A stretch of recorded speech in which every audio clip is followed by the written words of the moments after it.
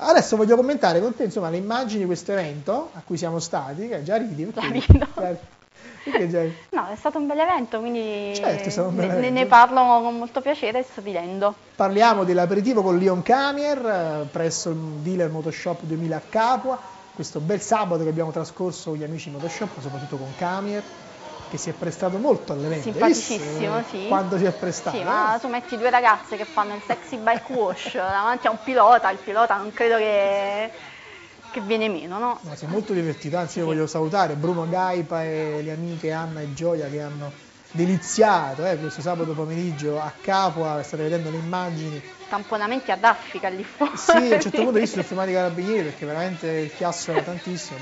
Bello, ci vogliono questi eventi. Bella festa. Anche se io mi aspettavo qualche motociclista in più, Sì, un po' delusa. Poi non dite che non si organizza niente in campagna, perché non è vero, le cose si fanno. Dovete seguire i media che se ne occupano, come noi, che vi diamo tante informazioni, e poi ci trovate sui posti. Sì. Le cose si fanno. E voi volete fare i motociclisti su Facebook, da casa, ormai questa è la moda, sui forum. È bellissimo, spararsi la posa su Facebook. Prendete la moto e sparatevi 500 km ogni volta che uscite, senza fare troppi gradassi. Vabbè, adesso andiamo a vedere un attimo di pubblicità, non vi muovete perché dopo c'è Leon CAMIER con Giovanna Longobardi. Assolutamente, ho sudato per farla.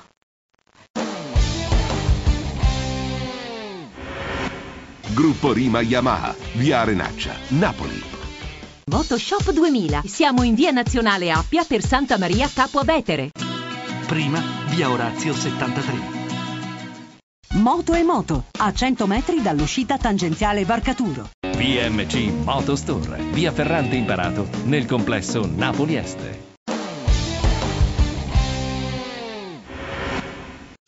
Siamo da MOTOSHOP2000, siamo in compagnia di Leon CAMIER, pilota del mondiale Superbike. So, first of all, welcome in Campania.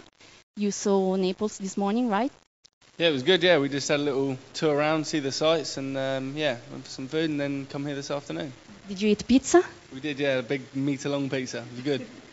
Okay, so an Italian team, an Italian bike. How do you feel about the Italian way?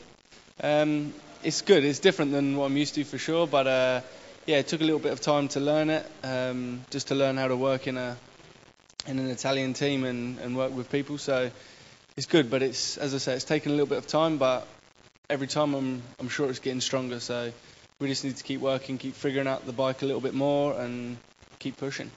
What do you think about the bike? The bike's good for sure. Max proved last year it can win the championship, and it's obviously working very well. And for me this year, it's been a bit up and down, but we figured some stuff in the last few races that's made it better again. So if we can just keep figuring little things out, then hopefully we can keep pushing and being on the podium and hope to have a win soon. On the podium, like the last time in Aragon? Yeah, the last race was good for us. We had a good qualifying for a change, which was good.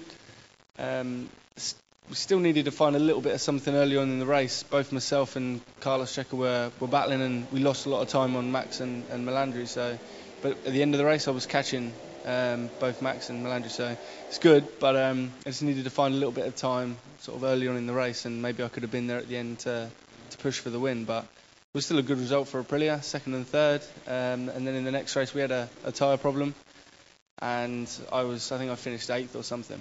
It was a bad tyre, and it does happen. So it's disappointing because I was in a good qualifying position, but also Max got a win, so the Aprilia was working well.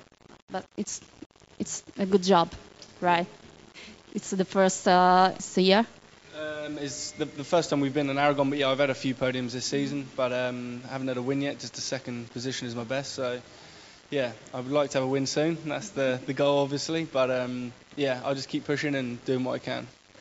How do you feel about the Spari here in Campania, in Italy?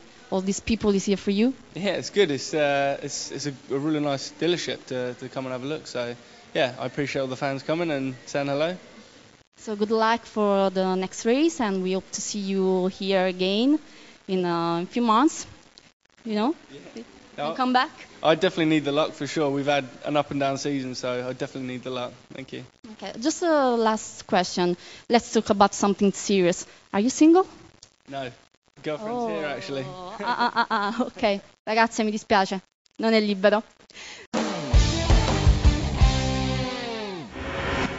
Allora, capita Giovanna, che ti volevi proporre? Il ragazzo è carino, È carino, sì. alto, biondo, occhi chiari, piercing sulla lingua. È una cosa incredibile, non aspettavo questa cosa da un Interessante. pilota. Vabbè, io penso che quando corre se lo toglie, no? Perché? È pericoloso, no? È No, pericoloso. non penso. Insomma, speravi che fossi libero, invece E invece la fidanzata era lì. era lì, anche un bel pezzo di fidanzata, Sì, molto, molto, molto carina. Complimenti a Lio.